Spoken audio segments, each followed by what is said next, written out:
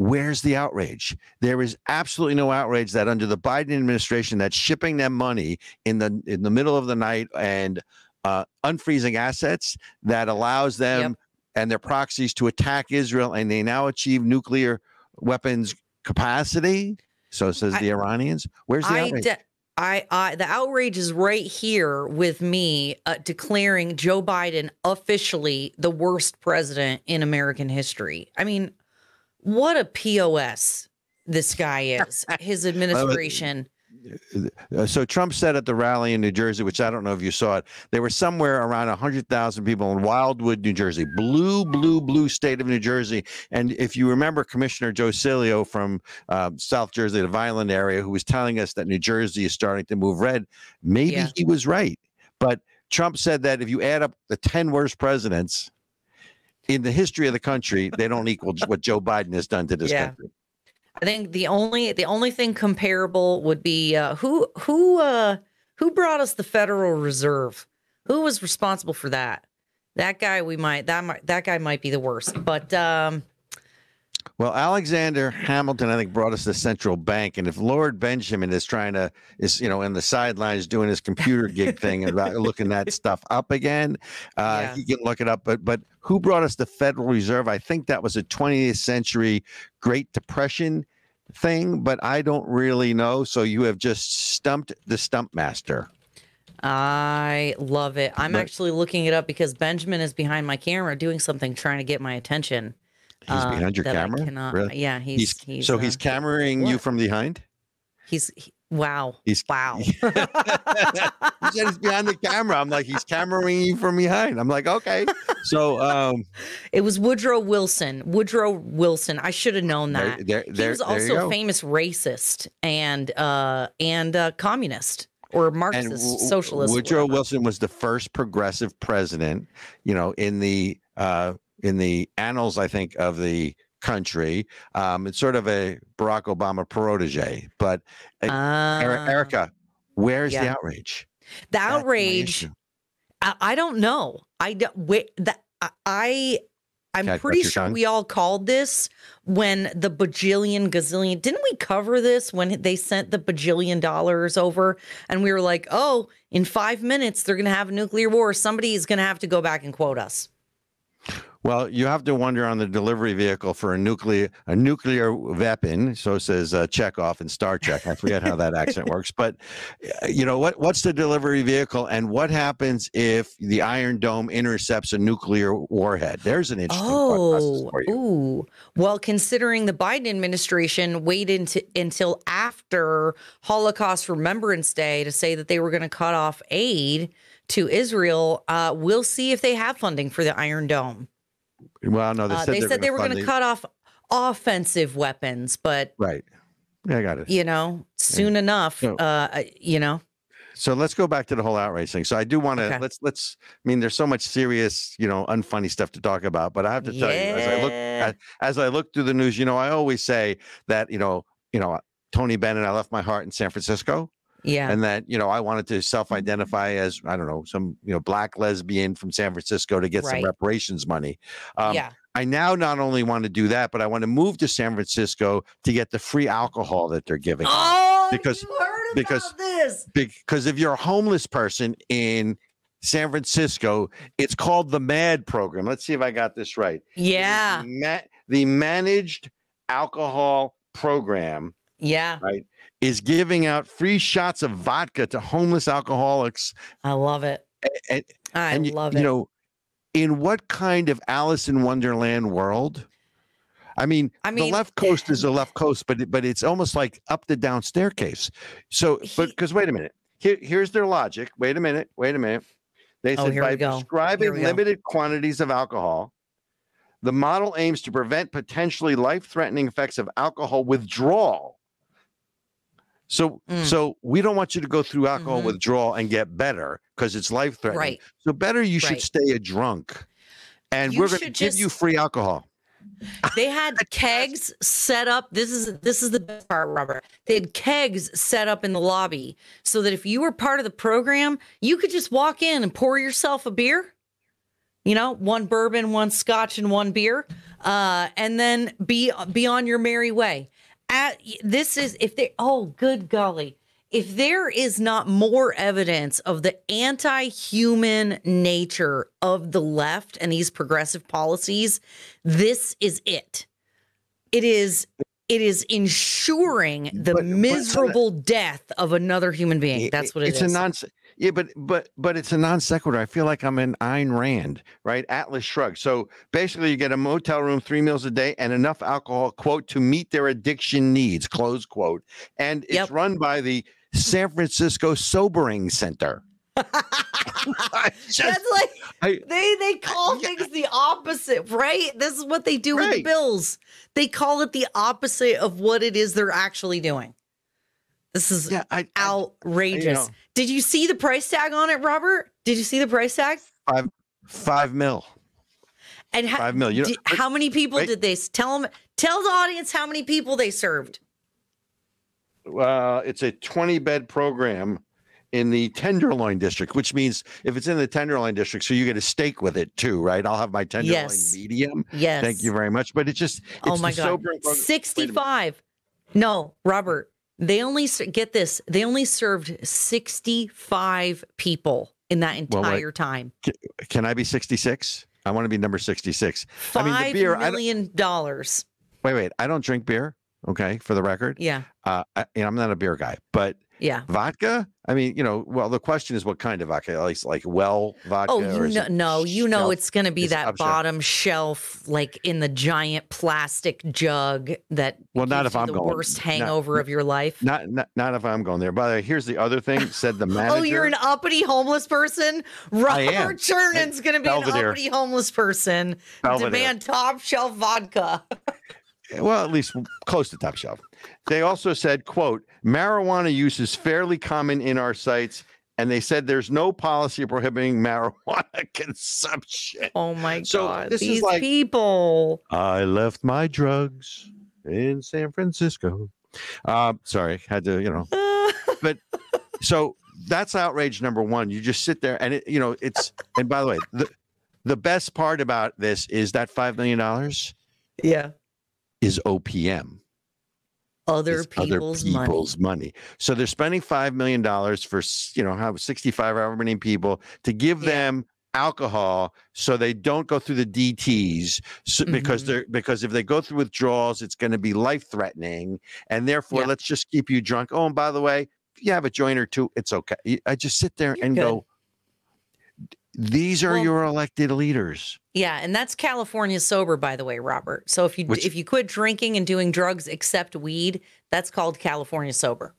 Well, wait a minute. If I quit doing drugs or quit drinking, how would you say quit drinking and smoking weed or quit drinking? I would then become sober, realize I was in California and I didn't want to be there. And that would cause much more harm to my psychological well-being. I'm not sure about my physical well-being, and I'd need to get the heck out of there. How's that? Here's my deal. Here's what I think. These people have an or underlying need to continue their job. So what they really did was string along a bunch of drunks for a few years with getting paid lots of money to do it. Amazing to me. Amazing TV. So that's outrage number one, right? WTO. Where's the outrage? Oh, I love it. Outrage number two is the city of Denver, a sanctuary city, is now overrun with illegal immigrants that they have to house. And last year, I forget the mayor's name, but the mayor wanted to cut funding to police and other city services so they could provide more for the illegal immigrants, because now the illegal immigrants who are in temporary housing, and the city wants to move them to permanent housing. What do you think the illegal immigrants said? No. We said, we're not going unless you meet our 13 demands. We're not going to permanent housing. Right. They have 13 specific demands before they agree to the Denver Human Services request to leave the encampment and move to, quote, a permanent shelter funded by the city. These demands include, if you're going to have demands, they include fresh, culturally appropriate food, no time limit on showers, and free immigration lawyers. I mean, you can't make this stuff up. Do you know how much an immigration lawyer costs? People spend so much money to come here as a legal immigrant, and you come here. Look, I feel bad for these people. I get it. Y'all got sold a bill of goods. Some butthole NGO told you that you could come here and that we were going to welcome you with open arms and it was going to be so easy and great. And then you got hosed by a cartel coyote person, probably got, victimized even worse on your way here. Like, I get it. I'm sorry. But guess what?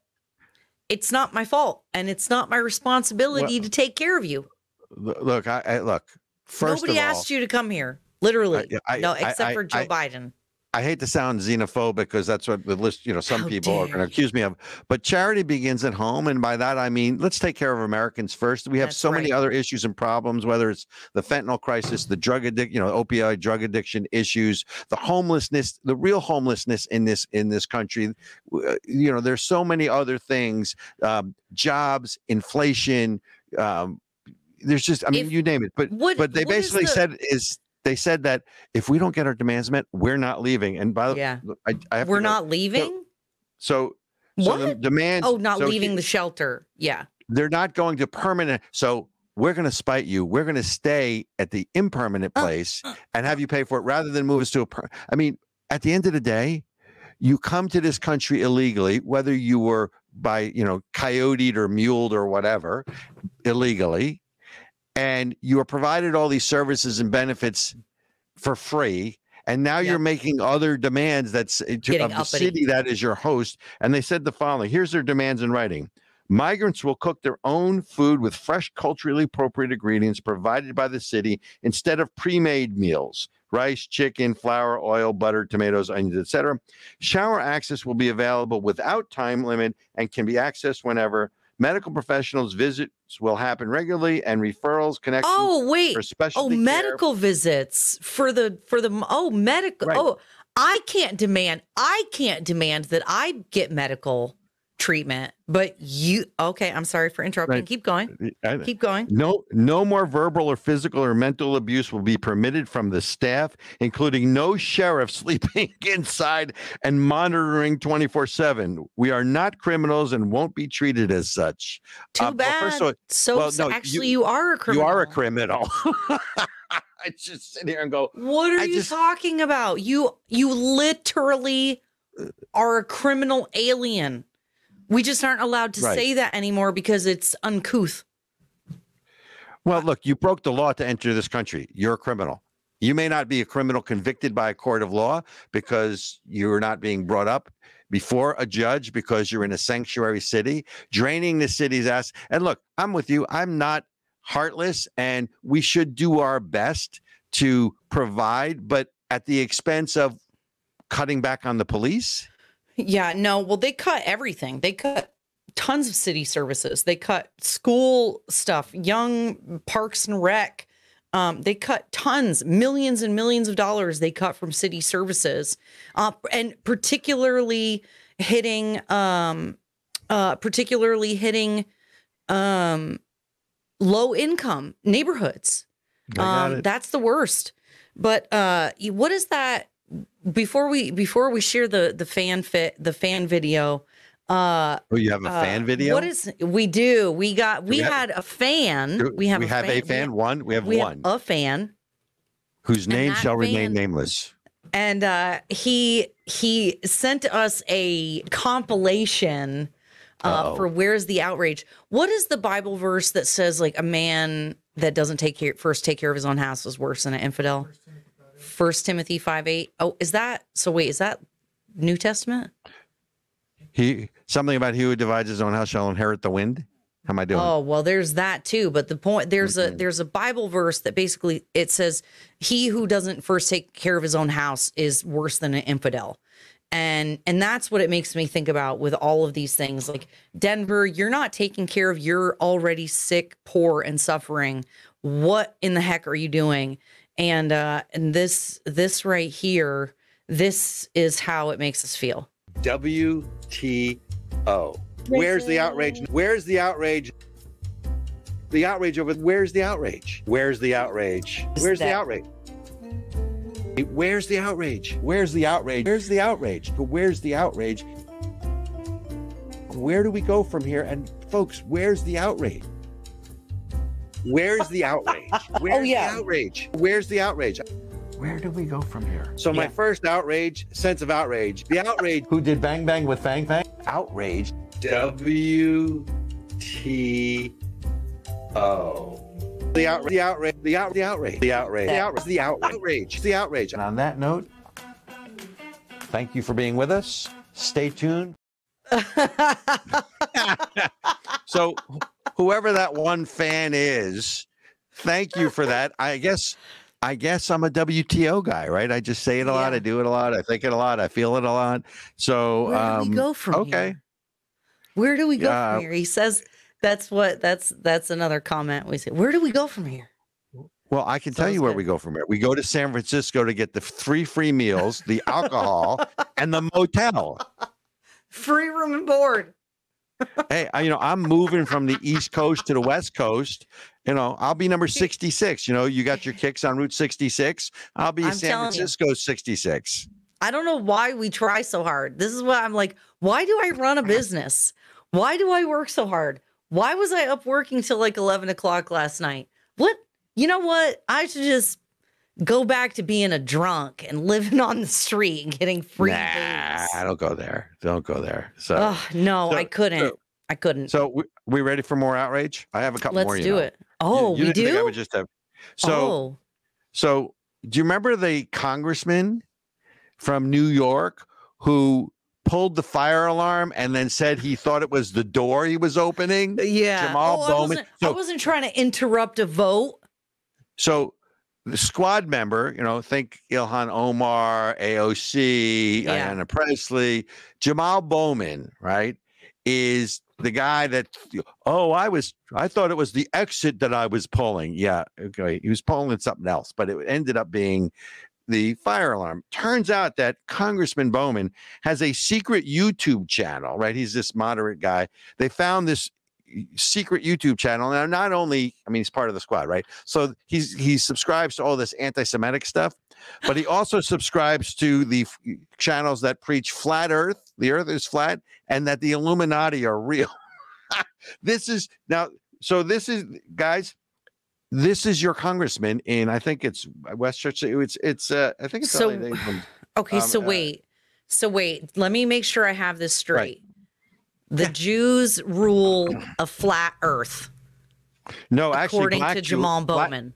No. Well, first of all, he subscribes to Farrakhan, Louis Farrakhan's channel. Oh, is he a black Hebrew Israelite? Right, blacks are the true Jews. So you sit there and go, where's the outrage?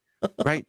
Where do you go from here with something like this? I thought it was the exit, the exit, but I pulled the fire alarm by mistake, which is a crock of crap. We both all know that. But wild. But now, so it's called the Inner Peace account. Let's see. He subscribes to Bowman channel, follow troves of accounts peddling bonker claims about aliens, flat Earth theory, UFOs, and the Illuminati. These are the people making laws, folks. You wonder why things are so messed up. You sit here and you go, I don't get it. Let me play devil's advocate. Okay. You? Is that with Joe or without Rogan? I know. Pitchfork and Tails. Pitchfork and Tails? I'm saying, okay, Joe Rogan has on people who talk about flat Earth and aliens and all that other stuff. So is it like legit crazy people, or because they could, they're trying to make Joe Rogan out to be a bad guy, and he has all those people on his show too. He has Jamal Bowman on the show, Congressman? No, alien people and flat Earth people. Come on. He does. He interviews everybody. Who's that guy that there's like a guy. The interview that I would like to see is Bill Maher and Joe Rogan with each other. Bill Maher has to have been on Joe Rogan. Well, oh my God. All right. Before we go to first break, my fourth and last WTO for the show. Okay, I'm ready. So, you know how I have so many girlfriends in life, right? Mad Maxine is in the news again. Maxine Waters, right? Mad Maxine, my girlfriend. Mm-hmm. So she now claims that Trump supporters are training up in the hills for after the election. She goes, I'll tell you what I'm going to do. I'm going to ask the Justice Department and I'm going to ask the president to tell us what they're going to do to protect our country against violence if Biden loses, because you can't trust anything Donald Trump says. And no matter if he loses, he's going to say it was a fraud. And he said, you know, and they're up in the hills training, attacking this country. And he's talking about perhaps a bloodbath, which, by the way, the bloodbath was God, that's so, they're so stupid. The bloodbath was the electric cars in Mexico are going to create a bloodbath in the auto industry, folks. Oh, my God, I hate perhaps her going so to be much. trouble. She's so awful. That they're training up some. Yeah, but this is the lady. Wait, Robert. By the way, this is the lady. Do you know what state? Do you know what state she's from? California. Which has something in common with what? San Francisco and vodka. So maybe she was one of the homeless people who were in the alcohol program that got away and made her way to Congress. What do you think? I can't. You think you think I'm onto something? Come on. I can't even right now with you. Come on.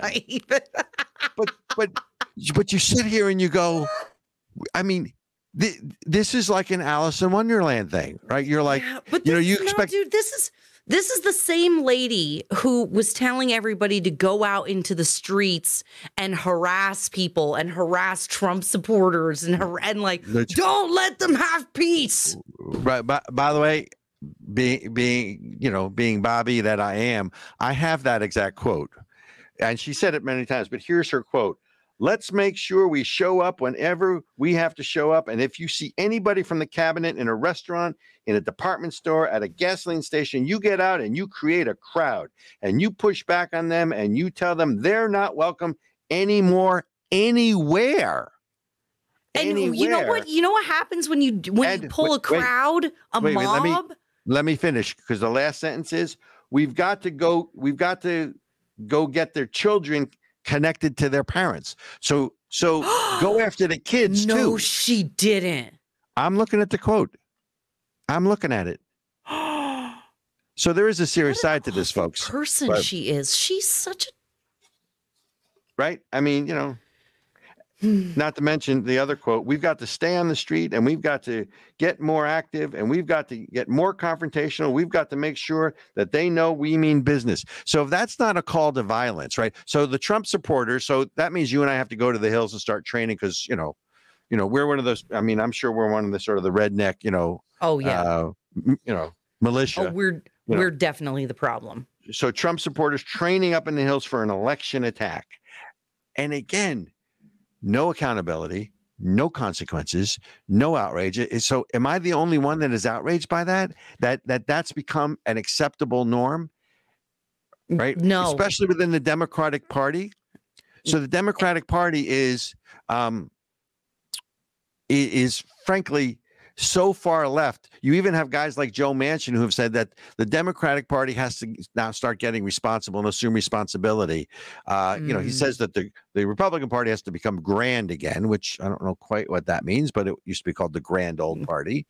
But I just sit there and go, where's the outrage? You know, there is a theme here, right? The ludicrous San Francisco feed them vodka. Let them drink vodka, she said, just like Marie Antoinette, to coin a phrase. That's why we started with the best of times, worst of times, by the way. It does feel like a, Charles Dickens novel. But there's a connection between San Francisco serving them vodka, right? The pro-immigration, pro-sanctuary city, or a pro-illegal immigration, pro-sanctuary city, defy the law, federal law of Denver that's being hoisted on their own petard, with Jamal Bowman, who is the New York congressman who, basically is, what would you say, a conspiracy theorist for real on the other side and flatland. And then you have sort of this left-wing, irrational, hate-mongering, violent instigating Maxine Waters, and all of that is okay. So forget about each of these individually. Where's the outrage?